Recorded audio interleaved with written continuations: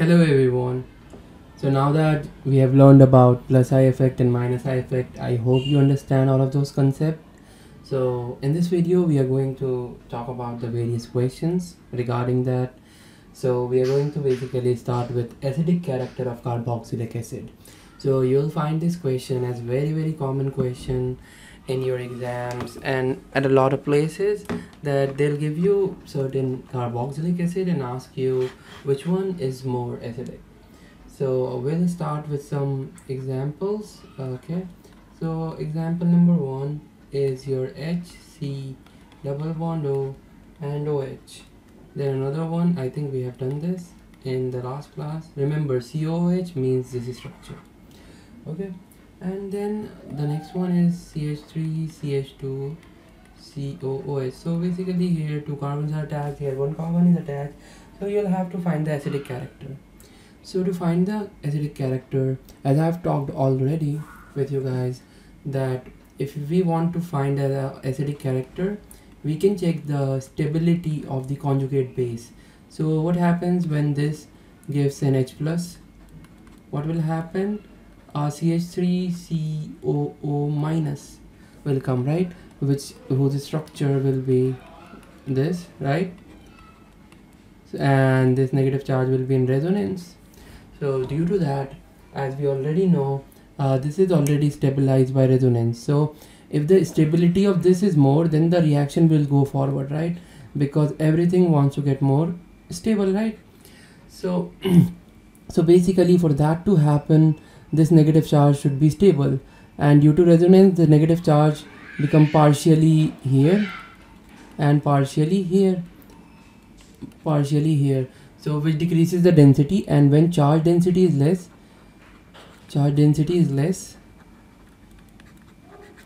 stability increases. So we have to check which of these are decreasing the charge density. As you can see, CH3 is a plus I effect group, so it will give an electronic charge to COO minus, the conjugate base, like in this case.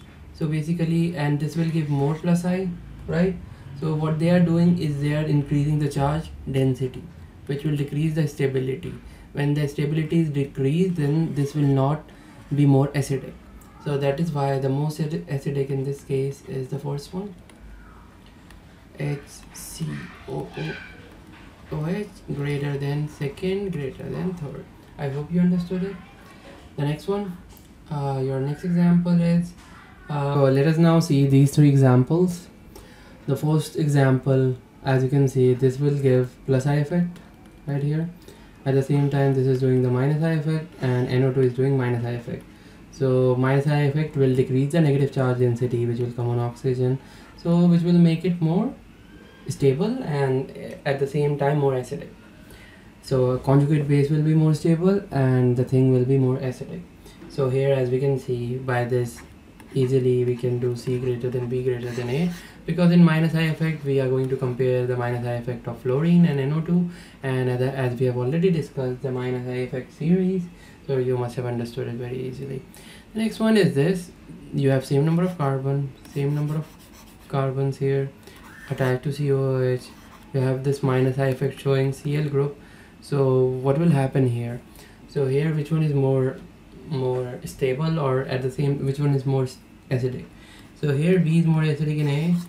The reason being that here, as I've already said to you, that plus I effect and minus I effect are distance dependent. So due to the fact, as your minus I effect goes further down the carbon chain, it shows less minus I effect. Okay, so B is more stable, then B is more acidic than A. Then this is your, in this structure you will have to tell that which one has, so every edge shows a carbon atom right here in this structure. So this basically shows a single bonded carbon atom to COOH, double bonded, and a triple bonded atom. So which one do you think is the most stable? So same time, minus I effect will increase, plus I effect will decrease, as we already learned, and minus I effect will increase the stability. At the same time, the acidic nature. So as we can see here, this shows the greatest minus I effect alkyne group, then double bond, then single bond, so the order will be this. Easy, right? Let's see few more questions, I would say, so we understand it way better. So let's see a good one, and then we'll move on forward, because I think we have already done a lot of questions on this topic.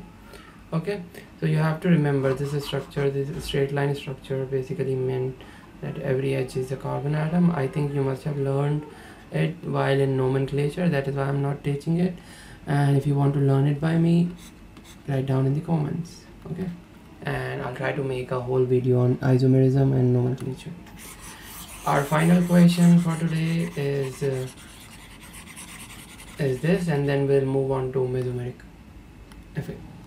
So our final question is CH3 CH NO2 COH. Okay, at the same time I'm not going to put hydrogen, you can just add up hydrogen by your own as per the bond structure. So let's just make it CCC COH again, and here F and NO2.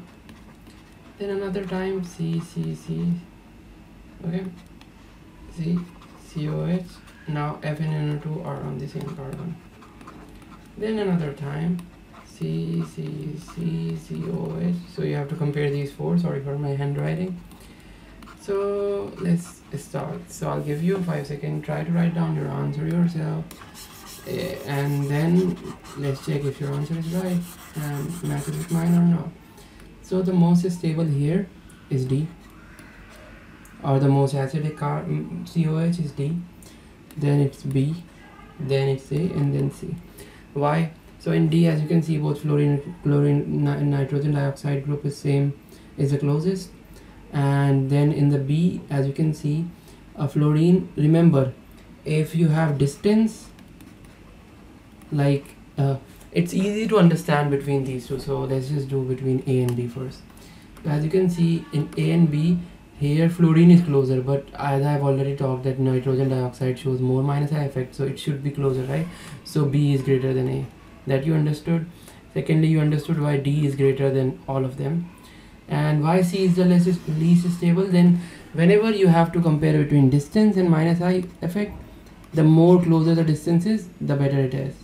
Okay, so that's why that wins. So yeah,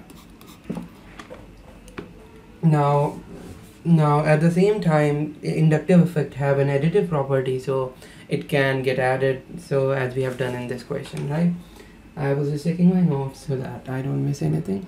So let's rub all of it. Let's just rub everything here, and maybe we'll just do this.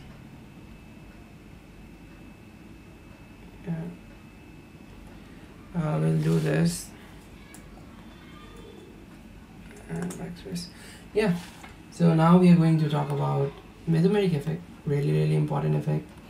We have already talked about it several times. So mesomeric effect is basically the permanent displacement of your pi electron due to the presence of conjugation, is known as mesomeric effect.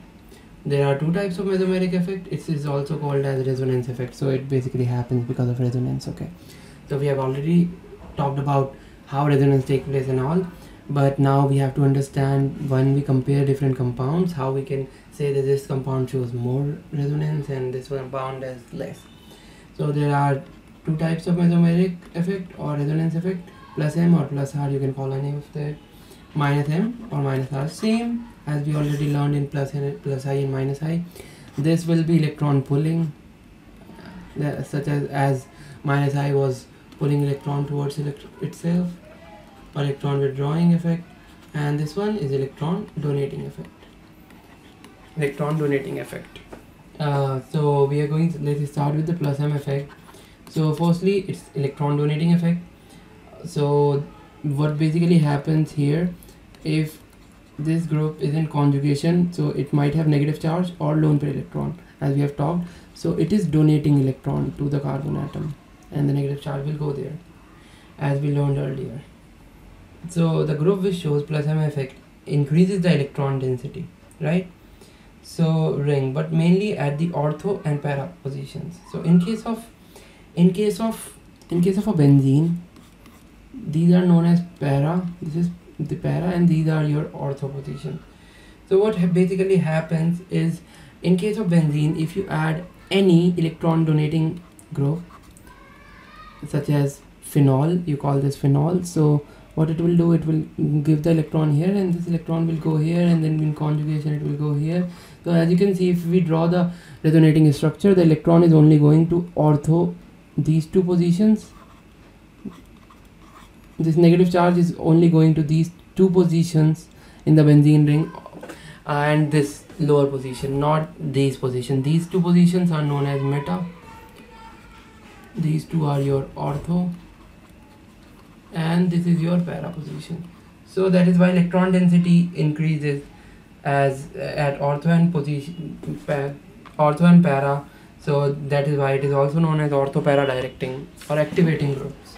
Okay, but at the same time, if you see X group, X, here we are talking about halogen, fluorine, chlorine, bromine, iodine. This is a deactivating group.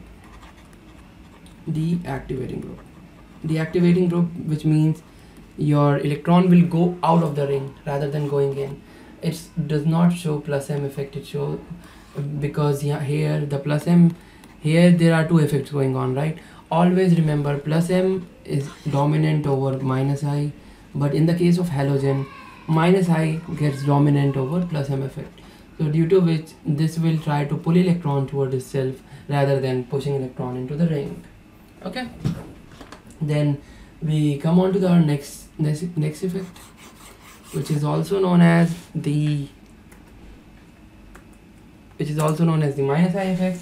So similarly, I'm going to talk about it just. So minus I effect are shown by two types of things. First one is where key atom is connected to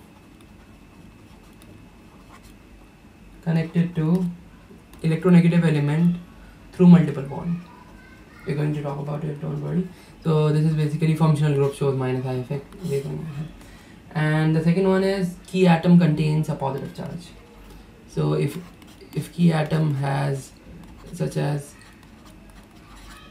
okay, if key atom has your plus N and minus M effect, we'll talk majorly in the benzene ring. So if your key atom has a positive charge, then it will withdraw an electron. At the same time, if you have functional groups such as CuNH2 or any other functional group attached to our benzene ring, so what is basically happening is, in electronegative element is attached to this carbon, which is attached to this benzene. So due to this minus I, this will try to pull electron and a resonance effect will show. So basically due to that, if key atoms is connected to an electronegative element, then it can show minus M effect. Okay, this is also known as deactivating effect or deactivating group, and both plus M and minus M are ortho-para directing. There is nothing such as meta directing. Okay, and what happens is minus I effect basically decreases your minus I effect. What basically is do, let's see, it decreases your electron. So it will go there, positive here, it will go there, and oh sorry, it will go positive here and this will go there. Okay, so what it does is basically minus I effect decreases the electron density from all positions, but the positive charge, as you can see, positive charge goes only onto your ortho and para position. That is why this is also known as meta directing in nature. Why is it meta directing? Because electron densities, although we can say that electron is decreasing on ortho para, then we can say relatively electron will be more on meta positions, right? Negative charge is more on meta position, so charge density is more on meta position. That's why it is meta directing. Okay, although the positive charge has been directed to ortho and para positions. Okay, so So plus M and minus FM effect, they are both ortho and para directing, but it is known as minus M is meta directing in nature because it increases the electron density. Here we are talking about where electron density is more. In plus M, as it was donating electron, the electron density was more in ortho and para position. In minus M, as it was withdrawing electron, so electron density decreases on ortho and para positions, which eventually increases, where we can say that relatively it is more on meta position. So yeah, that is it for your resonance or mesomeric effect. We are going to go into our next effect in the next lecture, which is hyperconjugation, really important and really fun effect. And after that, we're going to do a lot of exceptions and not a lot of exceptions, they're part of our theory, and we are going to talk about a lot of questions, very much. So yeah, you're going to enjoy all of it. We are going to talk about a lot of exception, ortho effect, and a lot more. I'll see you in the next one. Take care, bye bye, have fun, keep studying and keep working hard.